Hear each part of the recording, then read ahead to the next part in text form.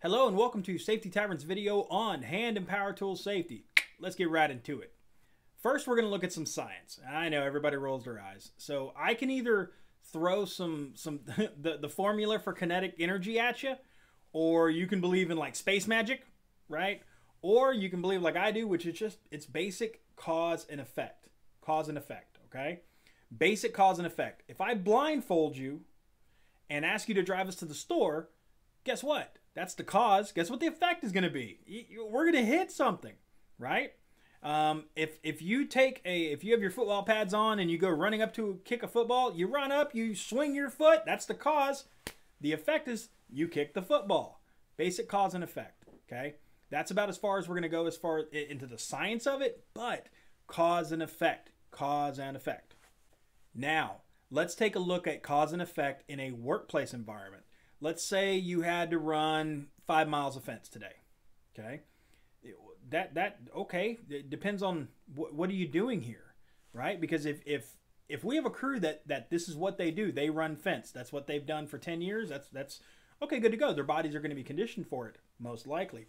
But if you've got guys who last week they were sitting in the office, this week now they're out running fences, you've literally just put them into a situation where maybe today they're just going to be sore, but tomorrow if they do it again, and then the next day, and then the next day, and then the next day, man, you're going to have some injured people. You're going to have ergonomic injuries. You're going to have, because their bodies are not used to doing this kind of stuff. And that's not even weighing in the factors of age and body shape, body conditioning. And I've seen some big, huge dudes get hurt from ergonomic injuries because they're not used to doing the work this way. They're not used to using their muscles in this manner. Plan for the worst. That's not even taking into account the crushing injuries, smashing injuries, lacerations, that's not taking into account any of that. That's just saying, I take a crew and I have them go do something. Ergonomic injuries are a real thing and they take out a lot of our people. Take care of your people. Plan for what they're doing. Spread out these laborious tasks. Spread them out over crews if you can. Spread them out. If it has to be this one crew, okay, we're going to do fencing today and then tomorrow we're going to do something else, or the next day we're going to do something else also. Then we'll come back to fencing. For electricians, it's wire pulls. Don't plan to do these massive 10 people pulling wire thing, because there are some situations where we just can't get a wire puller in there. And so don't plan these massive 10 people wire pulls for 3 weeks straight and then get surprised when you hurt somebody. Plan your workout, okay? Let's take another situation. Let's take this young lady right here. Does she look like she's ready for work? She's wearing a business suit. Looks like she's doing demolition. Now, granted, this is supposed to be an image of a young lady breaking a glass ceiling, which is a cute, it's a good image, but it's a wall, so a glass wall. I don't know. It's strange. She doesn't look like she's ready for doing demolition work. Just by the placement of her hands, this tells me she's not used to swinging a sledgehammer because she's not preparing for that bounce back. But that's not just it. Now we have all those same ergonomic injuries, but we also have we also have the glass flying everywhere.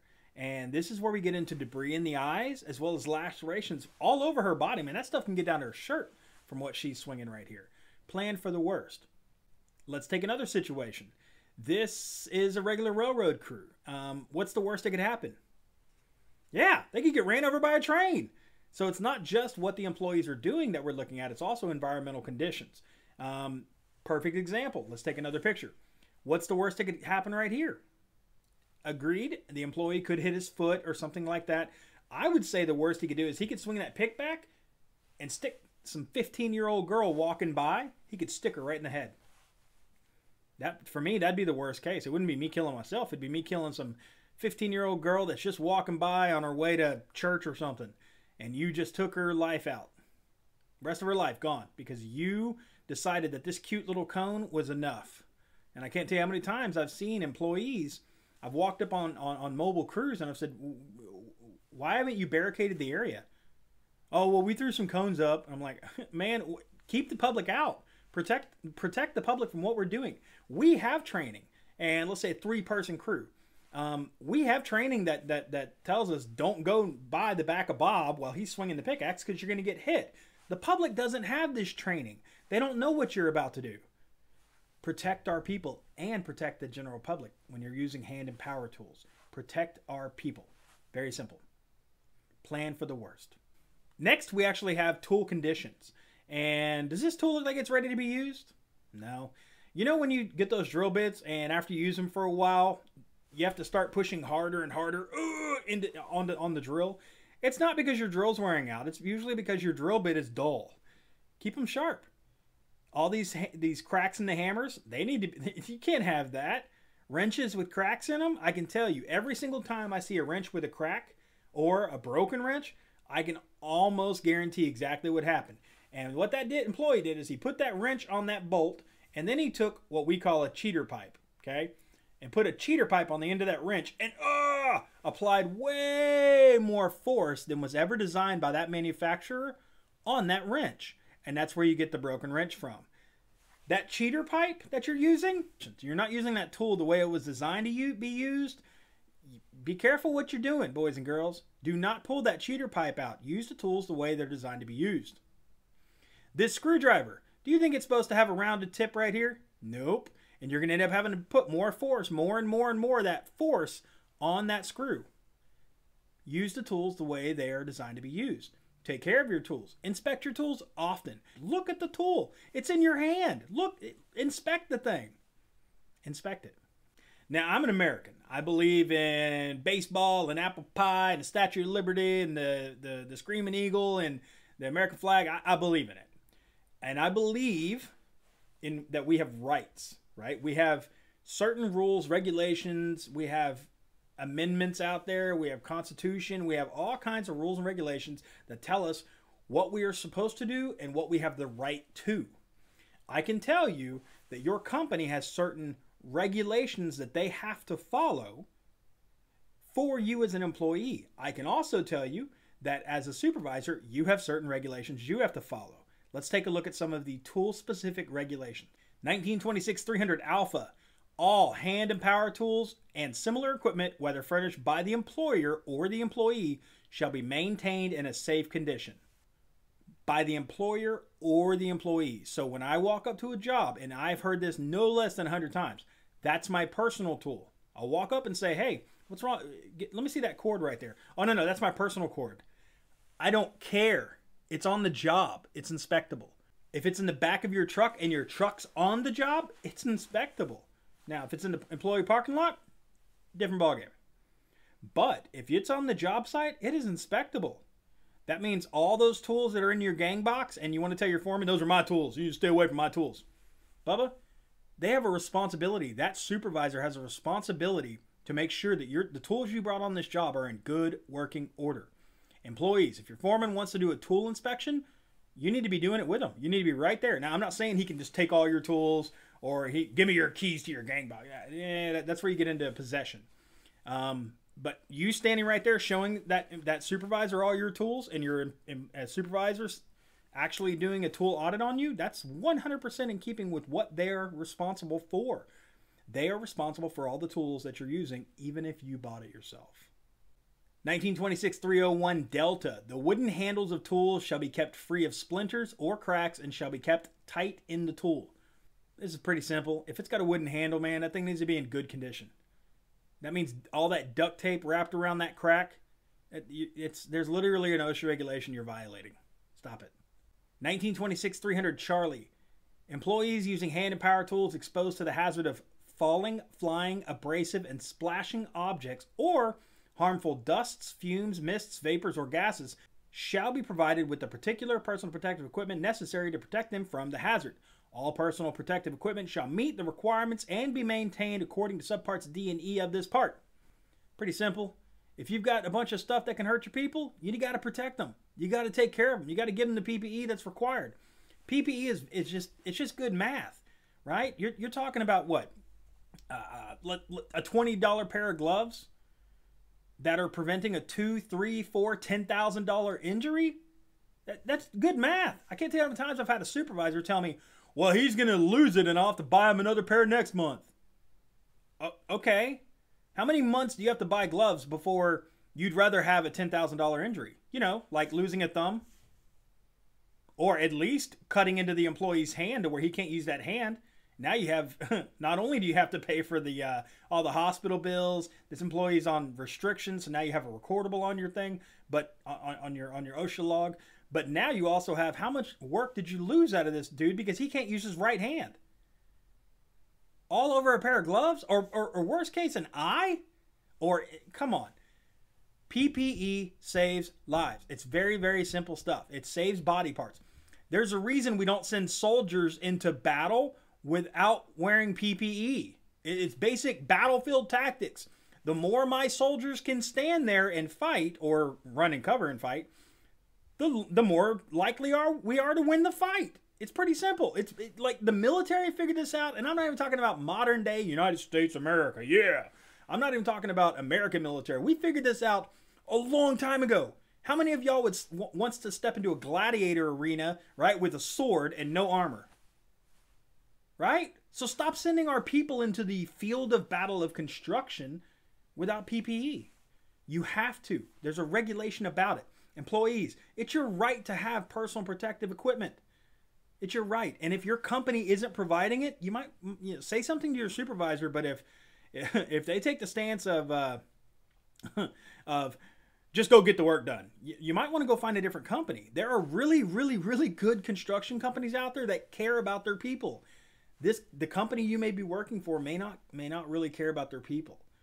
And if that's the case, leave, man. Go get with a company that is going to give you the good personal protective equipment. They're going to give you the good tools. When something breaks, no big deal. We'll just get it fixed. We'll take it off the line. We'll bring in a new tool. Let's go. Let's keep this going, right? It's good business to take care of our people. Remember, I'm not even looking at all of the actual heart situations of an employee injury. How much pain is that employee going to go through? How much anguish is him and his family going to go through, or her, or whatever? I was just talking about the monetary aspects of it. Employees, if your foreman tells you to put on some PPE, you have to put it on. Now, granted, if it's unsafe or it doesn't fit, okay, that's a different ballgame. Or if it's unsanitary, that's a different ballgame. But you need to protect yourself before you do this work, okay? There's regulations out there, guys. Please take care of yourself. 1926-301 Alpha. Employer shall not issue or permit the use of unsafe hand tools. Use the right tool for the job. This is not the right tool for drilling a hole. This is not the right tool for cutting the grass. This is not a table. This is a human being. This is not a hammer. Electricians, your Kleins are not a multi-purpose tool. Use the right tool for the job. Foreman, again, look at the job, plan it out. Okay, they're going to need all these tools. I need to inspect all these tools to make sure that they're all in good condition. Plan your jobs out. Supervisors, make sure that you're looking at the stuff. Make sure you're looking at what they're going to do. Make sure they have the right tools and make sure that they're all in good condition. Again, supervisor, you have a blanket statement here from OSHA stating they're not allowed to use unsafe tools, and it's whose responsibility? The employer's responsibility. No modified or custom-made tools. No. Now, this is a general thing that has, from every company I've worked for, as well as every GC that I've worked with, they all have the same rule, which is no custom-made tools, no homemade tools. So that wrench that you cut a little section out of to make it fit into something, that tool needs to go off the job site. These are unacceptable. You've modified them from their original manufacturer's recommendations and specifications. It's no longer a good tool. If you have any questions with this, talk to the competent person for tools for your company, and they will lay you out better. Now, there are some times whenever we've had to make a custom tool or do something very, very specific for a situation. Anytime we ran across that situation, we always had an engineer backing us up with what we were doing, what we were creating. And we always did it with a safety factor of at least 2, 3, sometimes even times 10, depending on what we were doing and how we were doing it. This is a situation that you would need to take. If you believe you're in this situation, take it to the competent person for hand and power tools for your company. But wait a minute, I've got a broken tool. What do I do with it? Well, if it's your personal tool, throw it in the trash or go get it repaired by a repair technician, right? If it's a company tool, turn it into your supervisor. Makes sense, right? Now, first, what I tell my people is before you do anything else, once you've identified, okay, this thing is broken, immediately look around for a broken tool tag. Now, we don't always have broken tool tags on our jobs. Get you some danger tape. Almost every construction job site I know, we've got danger tape just sitting on the ground. Grab some danger tape and wrap that tool up. That way everybody knows this thing's broken, right? So we tag it, and then depending on what our standard operating procedure is, depending on what my foreman says, either throw it in the trash or turn it into your supervisor and they can throw it in the trash. If you don't know what a trash can looks like, that's a trash can. And look, that's a big, big trash can. These are what trash cans look like. So when I walk into your Connex and I say, hey man, what's going on with that tool? And you're like, oh, it's broken. And I say, okay, A, why is it not tagged? And B, what are you doing with it? Oh, we're going to fix it. Are you a repair? Are you certified to work on this tool? Are you okay? Now, electricians fixing extension cords? Okay, depends on what they're doing, but yeah. But you as a regular employee opening up your power drill and no, stop this. Stop trying to fix your own tools like that. Like, stop. Now let's talk a little bit more about the injuries that can happen. Again, plan for the worst, okay? If I took a situation like this, do you think this employee is planning for the worst? I mean, they're protecting their eyes. That's cool. But as we know with any kind of high rotating, high vibes or high rotating tools, things can shatter. They can absolutely. I've seen cutting blades shatter. And it's terrifying because the things, they fly everywhere. Don't you think this employee should at least have a face shield? I mean, we need to be looking at these kind of things. This guy over here, he's using a polishing portion of a grinding wheel. And, okay, that looks good, but what about the gloves? Right? And this is where plan for the worst. What happens when this happens? What happens when that happens? Plan for the worst, people. Supervisors, look at the tasks that your people are doing. Make sure that they're laid out. And we're not just talking about hand tools. We're also talking about power tools. That includes hydraulic power. That includes pneumatic power, electric power. It's all forms of power. Gravity. Yes, there are some tools that are gravity tools. Any form of controlled power, whether it's the human being or one of these other forms of energy, plan for the worst, guys. You plan for the worst, and you'll dramatically reduce your injury rating. It's just basic fact. It's basic logic. Plan for the worst. Keep your hands away from the saw. Keep your hands away from the saw. We're going to talk for a minute about bandsaw bounce. Okay, this is a real thing. And bandsaw bounce is where an employee takes the bandsaw and they take the material they're cutting and they take their hand and they hold on to the material and they start cutting. Well, the blade kinks. And it causes a jerk in the bandsaw. Boom! And they come right down on their hands. I have taken too many employees to the clinic or even to the emergency room because they have used the bandsaw and cut into their hand. Bandsaw bounce. Keep your hands away from the blade. This also goes for chop saws. Any kind of a rotating saw, keep your hands away from the dadgum blade. If there's a chance that something could kink, keep your hands away from it. Tell other people to keep their hands away from the blade. I've seen employees, one guy's holding onto the bandsaw, he's got his other hand on the top handle of it, and they're cutting down, and some other apprentice is holding on to the piece that he's cutting. Get your hands away from the blade. Basically, I don't care if you got cut-resistant gloves, get your hands away from the blade. Lock that thing down in a vise. Do something other than putting our hands right next to a rotating blade or a spinning blade, whatever. Now, power tools above head or even hand tools. It doesn't matter whether it's a hammer, because we've had to offshore, we had to drive some pins above our head. Oh man, let me tell you, you have never hurt like the day after you had to drive some serious pins overhead. Ooh, your lower back is screaming. And guess what? As a supervisor, we need to plan for that. On land rigs, we had to drive some giant pins. And you know what we did? And I mean hydraulic mechanics, electricians, the roughnecks, everybody, every person on that laydown yard lined up, and we all took about 8 swings of the hammer and then handed the hammer off. Right? We spread the work out. Plan for this stuff. Trying to have one roughneck drive a 3-inch a 10-inch pin. This is diameter. A 10-inch pin into something this long, it's going to take a while. It's going to take a long while. You don't want to exhaust your people. You don't want to wear their bodies out. Take care of each other, especially if you took that situation and moved it up into the air and you're using muscles that you're not used to using. Man, you need to start looking at, is there another way we can do this? Now, the picture that we have right here, this is a bandsaw in the air. And there's also something else that, man, I love my offshore days. And I learned from some really, really, really good people. Some very, very smart, intelligent people. And planning for the worst, dude, we had so many come-alongs rigged up and slings rigged up and stuff rigged up to where when we cut something loose, it would drop about 1/2 inch, and that's it.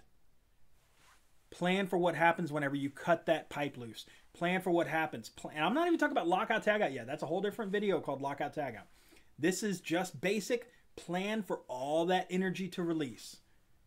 Plan for it. Okay. Also overhead, when you're using hand and power tools, you may need to upgrade from just basic safety glasses to a face shield, some other things like that.